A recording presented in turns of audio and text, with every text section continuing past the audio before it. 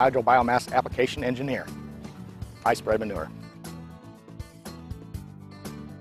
When a farmer first contacts me, I will go down to his place and look at his farm, building setup, fields. We'll take a sample the first time, we'll send it in so that for the next year, we know what to do to get the proper amount of manure to do the job for growing a good crop. We come in the site.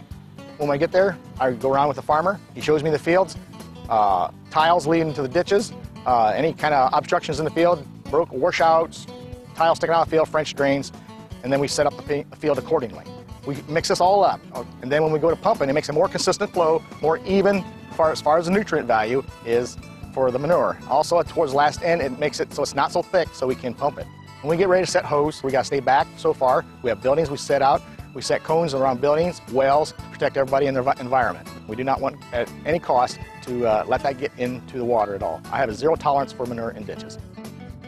When we get done agitating in the hole that we're going to pump out with the pump, we move the agitator to a different location in the building, and then at that point we set our pump into the hole for the pump out procedure. We hook up, make all of our connections, and we're ready to go within an hour usually of pulling in.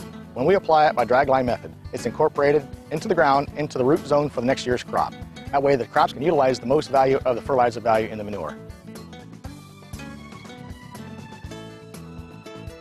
We try to be neighbor friendly. It keeps the smell down 90% of what it would be if it was laid on top. Usually within a day, you cannot smell it. I do what I do to try to make it most environmentally correct because Ohio is my home too.